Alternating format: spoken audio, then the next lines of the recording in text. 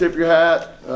Christy does a good job with that team, and I thought they came in here well prepared. And again, we let Wake have, I guess I'm saying that right, have 23 points, and that's disappointing. We knew she could shoot it, and we just didn't do a good job, have quite the urgency we needed to get to her, or the switch or whatever. So we still got a lot of things we need to clean up, but did like the way we were able to turn them over some, get out and run some.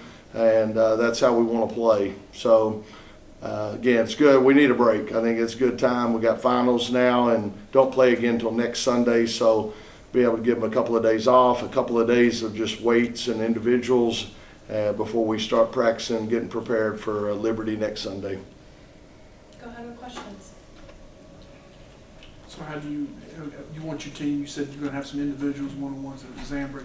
Do you think they're equipped to handle it? I know there were times last year you wondered if your team were doing the right things during those gaps. Yeah, that's why we're only doing one day off at a time. We want them to stay around here. We did have a year or two ago, had somebody take off and go to California, so that wasn't exactly what we wanted to do. So we'll be off tomorrow. We'll do individuals Tuesday. We'll be off Wednesday. We'll do individuals Thursday. If they can get to California and that, God bless them. How do you navigate this month? I mean, it's only like 3 games until Virginia.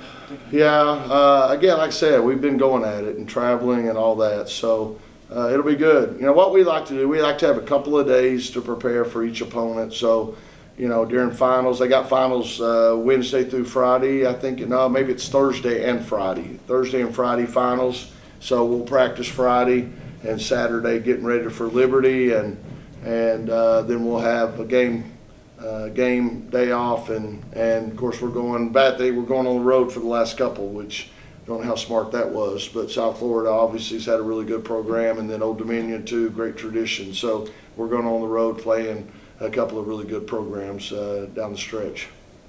What did you do to get so many of the high percentage shots today? It seemed like you had a lot of those. Yeah, I don't know. I mean, again, I think transition helps, and then we got the ball inside. I thought River did a really good job on the block, and then we also posted Mimi up some. Mimi's really good down there. So, at the 4 position, forward, if they go small, she can really go down there and get a lot done. And if they try to go bigger, then she's shooting the 3 really well right now. So, good balance with her. But yeah, I thought we did a good job penetrating and kicking or dishing, and then, like I said, just getting the ball inside, getting post touches.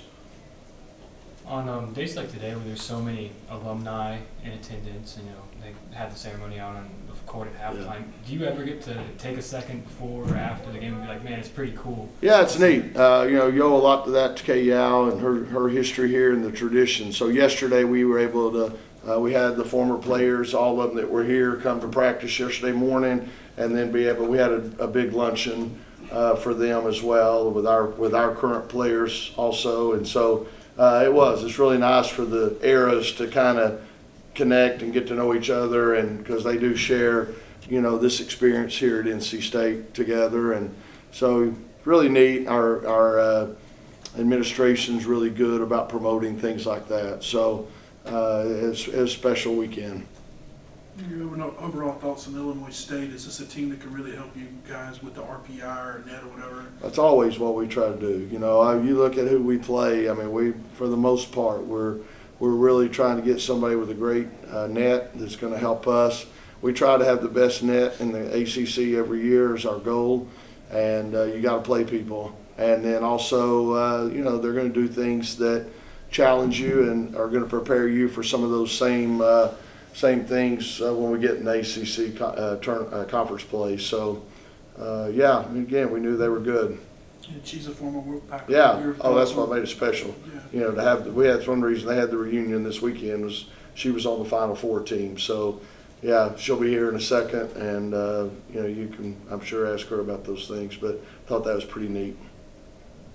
Need anything else with Coach?